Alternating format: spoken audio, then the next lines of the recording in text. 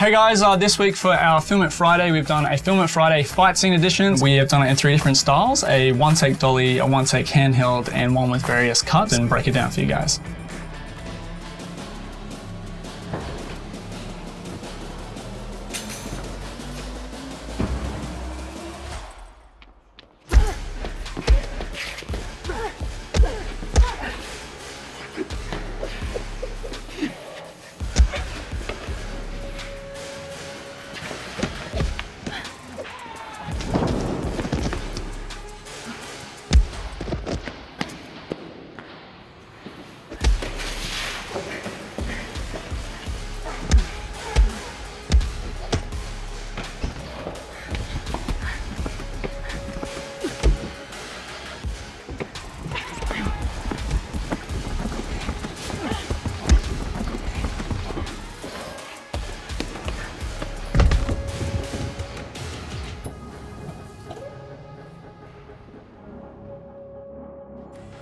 What I drew a lot from in this was from the raid. Camera is like just as a part of the performance as what the actors are. How many rehearsals do we do like prior to this shoot?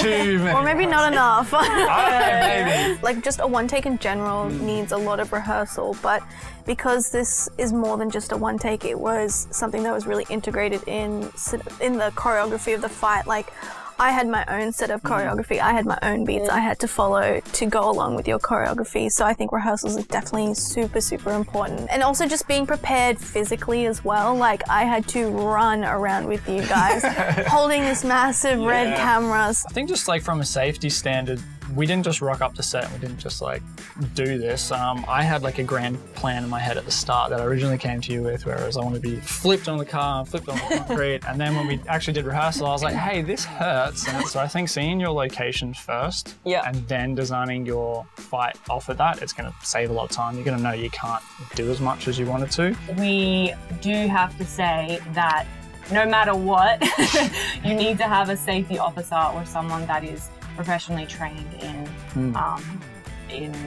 stunt choreography. You as like your background, which is in boxing and Muay Thai. So yeah, I've done that for 6 years or more. Yeah, I definitely have like the knowledge of it and how to do it safely. So yeah, and so I trusted that, and I was like, great. So we have someone on board that knows how to make these punches sell, how to make the falls safe. We always have safety mats. Our only reason why we couldn't have this was because we were doing wide shots. Like, it was impossible to have a mat in the shot that you were going to be falling onto. Yeah, breaking it down where we can do it at a slow pace. And then like we did those throws so many times slow, so I could figure out how to fall correctly and where my momentum was going. So I think once I found where my momentum was, that when we did it fast, I knew how to correct that or go with those falls. So I think it just boils down to doing it slow many, many times. And yeah, I was going to say, literally so many times. What was the rest of what you said? Let's take a look at the dolly. So let's take a look at the dolly. Oh, you gotta do that, you gotta run that.